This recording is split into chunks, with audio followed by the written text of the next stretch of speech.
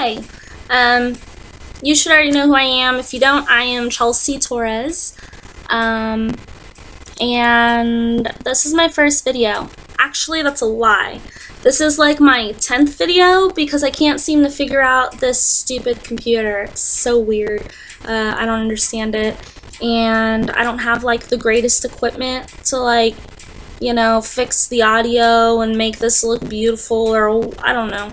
So we're just gonna see how this goes and hope for the best, right? Who knows? Sarate. Whatever happens, happens, right?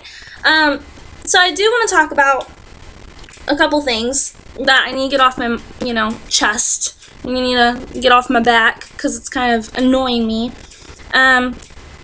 Obviously, we all know this past Saturday was the Rumble DC fight. DC won. He completely from my eyes, he completely manhandled him. His wrestling was just absolutely impeccable. And Rumble had absolutely no takedown defense. So that's, you know, that's gonna happen. And when that happens, when you're going against a guy like DC who has the ability to take you down any chance, you know, any way he can, then you're kind of screwed. So DC won. He's now the new light heavyweight champion. And a lot of people are saying, at first a lot of people were saying that he didn't even deserve the title. And now a lot of people are also saying that, you know, Jon Jones is that he's not even the real winner because Jon Jones is the true champion. Let me tell you this. Jon Jones is an idiot. Straight up. Okay? No champion in anybody's eyes can be caught with, you know, cocaine in their system and then get into an accident and fled from the scene, come back, and it's ridiculous. He's acting like a total child. He's acting like, you know, it's like he's on drugs or something. Like, Jon Jones, are you on like drugs constantly, or is this just cocaine, like a bump here and there? You know, we need to know these things, because it matters, and I don't understand why you would even, why would you flee? You know, she probably saw you and was like, holy cow, that's Jon Jones. I'm not gonna press charges. If you hit me, I wouldn't press charges. I'd be like, no, that's cool, man, I'll figure it out. I'll pay for it myself. Just kidding, because you can pay for it. But, you know, it's silly, and it doesn't make any sense. And true champions don't act like that. That's not any kind of role model. Then again, you know, is a champion necessarily, can you consider them a role model? I think every champion there is, you have to almost consider that. That's kind of, you know, it's kind of part of the deal. It's just one of those givens. So yeah, I personally think DC is the true champion, you know. So my number one is the fact that Jon Jones, you got disqualified because you disqualified yourself. You are not a true champion. Not right now.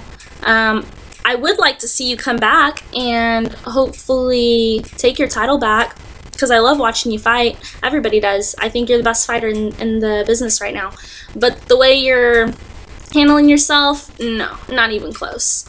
Number two reason why this all needs to stop is because DC's the one who won. You know, he has the title. He can go home and hang that title up on his wall, and he's the champion. So yeah, I feel like I kind of explained myself in the first one, so I guess it's really I guess it was just one big explanation, not even two explanations. Anyhoot, another thing I'm super excited for is the McGregor-Aldo fight. That's July 11th, and I'm so excited for this because if you haven't seen any of the embedded videos on YouTube with McGregor and Aldo, you are so in for a treat. It's awesome. This is such an intense, it's an emotional fight, and I say that because when you watch all these embedded videos, McGregor literally picks up Aldo's title, his belt, and he puts it on his shoulder and he taunts Aldo. What? What?